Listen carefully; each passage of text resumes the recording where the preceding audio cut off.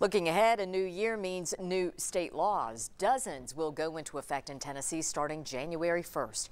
Here are three you should know about tonight. The first, focusing on children in foster care who are aging out of the system. It authorizes DCS to extend its services to teens leaving state custody who will begin living on their own. It was signed by Tennessee Governor Bill Lee back in April and becomes law January 1st. Another bill requires human trafficking training for employees of the Tennessee Department of Correction. They will work directly with a nonprofit and learn to identify, intervene, and prevent human trafficking in the state. The training must be submitted to and approved by the TBI. And finally, a new law will provide consumer protection when it comes to subscription services.